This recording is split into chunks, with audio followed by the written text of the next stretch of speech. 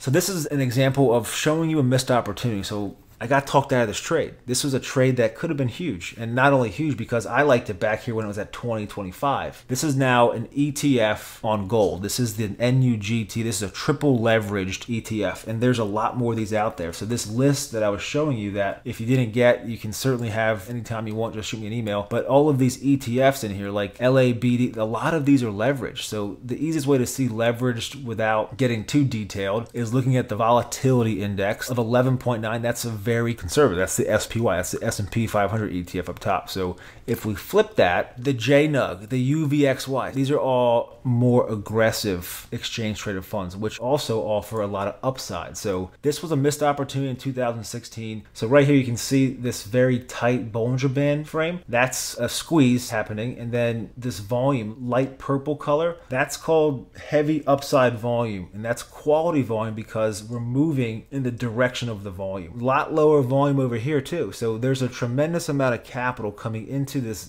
gold miner triple leverage bullish ETF known as the NUGT, or ticker symbol NUGT. So if you missed this in here, your ideal price target, if you're in at 20 or 25, the low of 17, we're not going to call that, but 25, you have resistance right around 50. So yeah, 25 to 50 is 100%. You make a couple 100% on an ETF leaps trade or something like that. But I want to find the next 1,000%. I've had leaps trades that have made over 2,000%. So if you can put up a $5,000 or $10,000 trade and turn it into 100 or 200,000, those are the type of game changer trades that have happened in my career that I want to have happen for you, because it feels good. It's fun to see people's lives change when you can help them make money. And this example is going to show you also a different approach, because a lot of my people coming into the business, they don't have a lot of capital. I understand that, and I want to give you this example, explain the technicals. So first, you had the breakout over here. This is February of 2016. So January was a time to get in if you're a really good stock picker, which a lot of us aren't, and that's tough to scale long term. But February, you have this at right about 55 or 60. You have a bullish signal on the Shike and money flow, which is used a lot, and you have a bullish on DMI, heavy upside volume. Resistance, the first level is at 120 to 140. Then you have upper resistance around 200. So you have all the characteristics to put on a bullish trade. So what's the trade? That's a question that everyone asks me, is what's the trade? There's so many trades. So this is an idea. We'll keep it simple. We'll keep it what we just talked about. So if you went out to the first expiration leaps, like buying the January 2017, 329 days out, you buy the 75 call and sell the 80 as a vertical call spread, long vertical call, you're paying 60 cents as a package trade. This is taking this right out of the platform. This is on February 26, 2016, when you have all those signals. And there's more of these out happening right now, and there's gonna be more happening into 2017 and beyond that. So it's about getting prepared and knowing what to do when they happen, because they happen quick. And if you're not prepared, then you're gonna miss out, and missing out is never fun. So this right here, this example, if you bought 10 of these, you buy to open,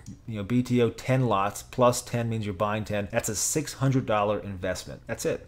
You buy one for $60, or you can buy 1,000. Look at the open. There's 2,000 here. There's definitely enough liquidity to buy 500. If you want to buy 500 for 30,000, it's all up to you. Whatever fits your portfolio. So you fast forward 5 months. This is August 1, 2016. What happened now? The ETF, the NUGT's at 160. It made the move to what? It hit 120, our target. That's a little bit of a resistance level. It goes sideways for about a month and a half or so. It just continues trucking higher. And now is probably a smart time to take this off, because we have a double top. You have a 3-day evening star, and on top of that, the spread that we just looked at is all the way down here. And it could very conceivably come down and hit this 120 support. So it would be smart to take off at least half the position and let it maybe continue on, because look at this. So back testing this long vertical call spread 5 months later, you have this situation occur. You can sell this now for a $3.60 credit. So this is just like a package trade. You're buying it for 60 cents.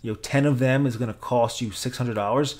Now you would sell to close the 10 for a $3,600 credit. This is going to equal a profit of $3,000, or return on investment of 500%, with an additional $1,600 of upside potential if it stays above 80 by the expiration date. So you don't have to hold it to the expiration date. You probably should take off some at this point, because it's a great gain. You can reallocate that, and that's just showing you what's possible.